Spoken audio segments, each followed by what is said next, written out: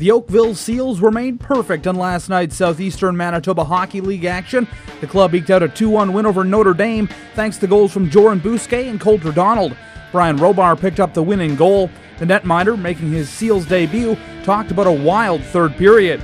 Oh, I was getting lucky, that's for sure. Luck plays a big part of it. And I was lucky to have my guys taking a couple plays there that should have been closer than they actually were. So. The team is 2-0 to start the season, giving a sense of optimism to a club that has struggled in recent years.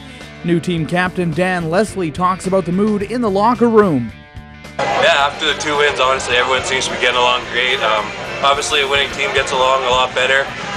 It seems like we got the guys that are committed, and that's what we need to have a successful year this year. And commitment's a huge part of this senior league, and I think we got that this year.